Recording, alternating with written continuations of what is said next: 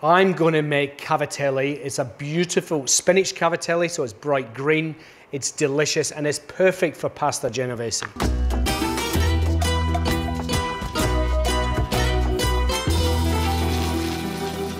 We start off with some spinach. It's just been blanched and squeezed out. Into that, I'm gonna add 3 eggs and 1 yolk, and make sure that you, like me, pour some of your egg on the bench. Brilliant.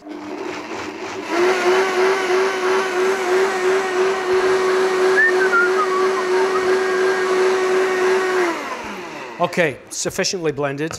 As you can see, very green.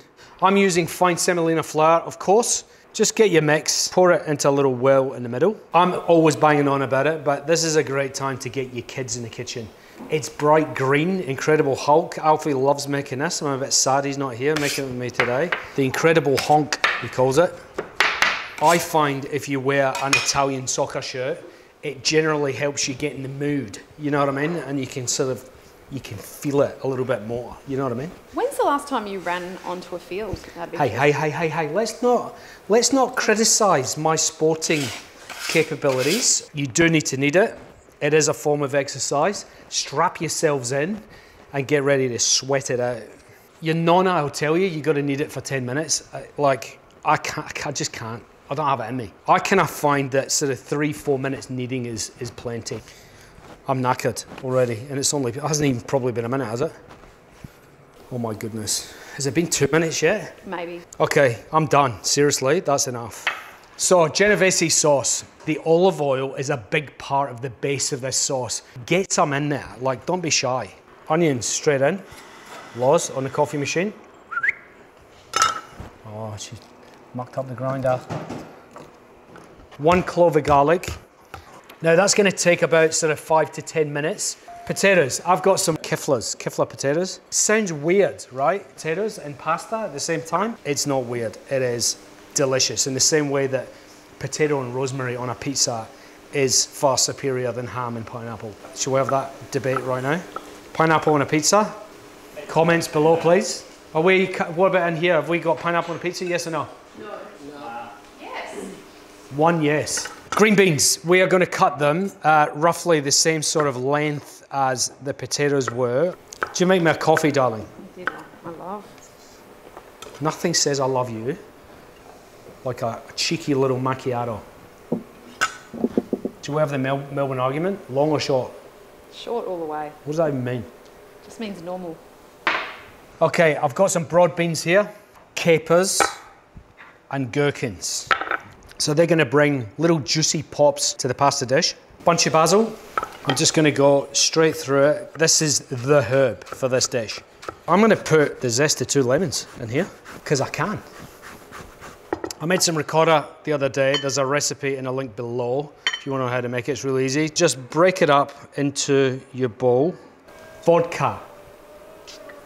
Not traditional in a Genovese pasta. I'm gonna put about a shot and a half. I was going to say, in what land is that a shot? Oh, come on now. And then I've got this. Now this is like a seaweed dashi, okay? I'm going to use this as the main salt content for this dish. It is a shade of green, which helps this entire dish. And then I've also got some habanero hot sauce, green also.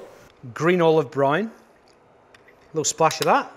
If the Nonna's seen me putting seaweed kombu in a Genovese pasta, I've never heard the end of it. Last few things, olives. Chop, chop, chop, chop, chop, chop, chop. Anchovies. These are gonna go straight into my pan with the onions. In they go. So what we wanna do now is start to build this sauce out. And to do that, we're gonna add another splash of vodka. Oh my God. What? Not enough. Perfect. And we're just gonna let that rock and roll on the side of the stove while we make the actual pasta.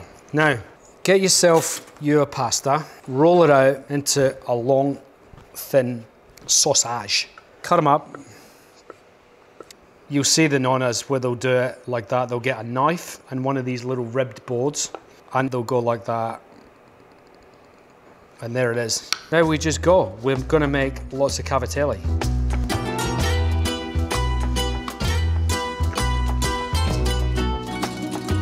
I can't wait to be a nonno. I genuinely can't wait till my kids have kids. I loved my nonno so much. Isn't it good if you're a nonno as well that you can just give the kids back if you're a grandparent?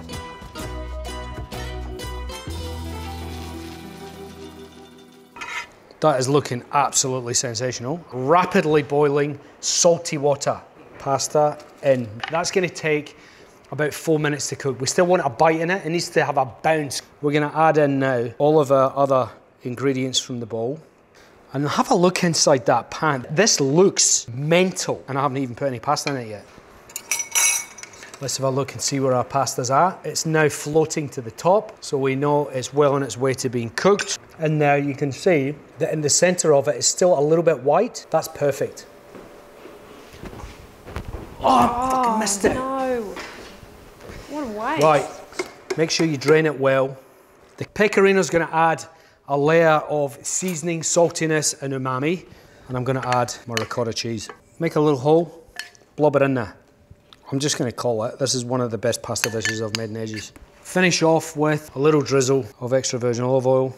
Is that a little or a lot? That's quite a lot. It was quite a lot? Yeah, I was quite shocked. Shocked? Yeah. Wow, strong words. There you have it. That is one of the best pasta Genoveses that you will ever eat. Get after it, it's delicious. Thanks for watching, and if you liked that, please click subscribe because there's plenty more where that came from. Also, if there's a recipe that you actually want to see me make, chuck it in the comments below and we'll get around to it. Thanks for watching.